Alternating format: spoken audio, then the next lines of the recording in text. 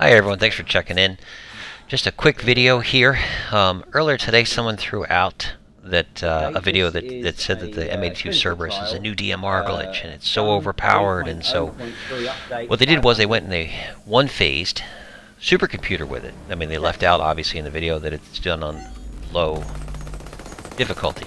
So me and my group got together with a couple of M4s. We had 3 of us using M4s roughly. And one-phased supercomputer. We do have a third person who you can't see in my video, but you can see in his video. He's in the background just clapping. So on low difficulty, even the M4 is able to smash it in one phase. You don't need to use the Cerberus in order to one-phase it. Gun's not glitched. It's exactly what Ubisoft designed. It's designed to have fun. Everything that's been done recently has been designed to have fun. That's why the sniper rifle's got a buff.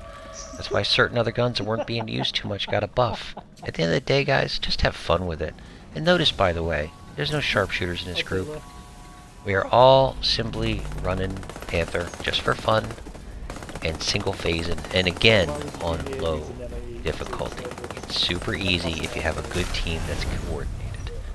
Again, thanks for tuning in, and see you guys out there. Absolutely.